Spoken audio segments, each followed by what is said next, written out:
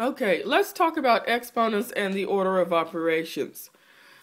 So if you see a problem like this, you have a multiplication problem here because there's a number directly next to the parenthesis with nothing in between, so you know you're multiplying. But then you have parenthesis with an operation inside of there. Then you have an exponent with an operation on the outside. So you might be asking yourself where to start. Well, the order of operations says to start with parenthesis and brackets. And so here we have a 2 minus 6 inside of our parenthesis. Once we do that, we know we have a negative 4.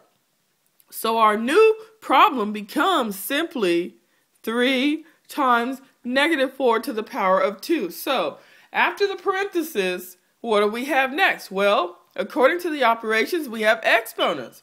So let's deal with our exponent. The negative sign is inside of the parenthesis, so the entire negative 4 is going to be multiplied by itself. You write negative 4 down twice, put that multiplication sign in the middle, and your answer is going to be 4 times 4, and what is that? 16. So, we're still not done though. We have a 3 times that 16. And a 3 times 16 is 48. And 48 is your final answer here. So, at first we did the parenthesis.